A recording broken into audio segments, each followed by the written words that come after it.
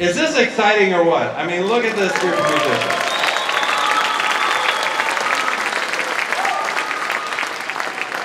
Like I say, this is one of the highlights of the year for us, to get all these students together on stage. The only thing I don't like about today is the setup. I think I threw my back out moving some chairs, but whatever, you know. It's a super fun night. It's a chance to get some of our bands together, to get to know each other a little bit, and to make music, and that's what we love doing. So we're super excited. I'm also selfishly excited. This will probably be the only time in my entire professional career I conduct all three of my children in the same song. So I'm very excited.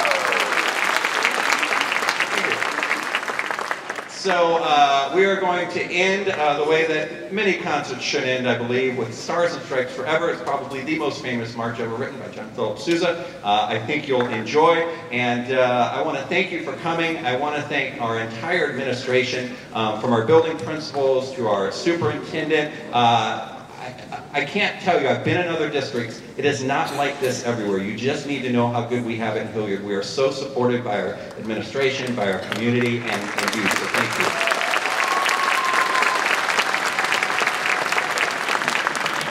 Also want to give a shout out to our wonderful tech team up there. I saw Aaron and Sky, and they do such a great job coming here early, getting things set up, staying late, so thanks so much to our tech crew.